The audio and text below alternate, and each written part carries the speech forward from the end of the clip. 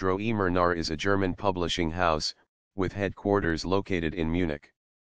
The company has its origins in the bookbinding and later publishing firm of Theodor Knaur in Leipzig, which was trading as early as 1846.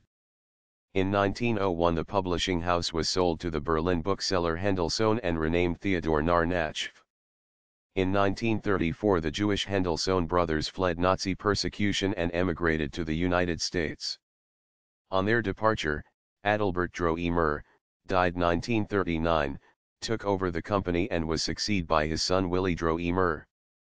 Published its Knaur's Welt Atlas with maps that represented the Greater German Reich and the lands recently annexed and conquered by the Nazis.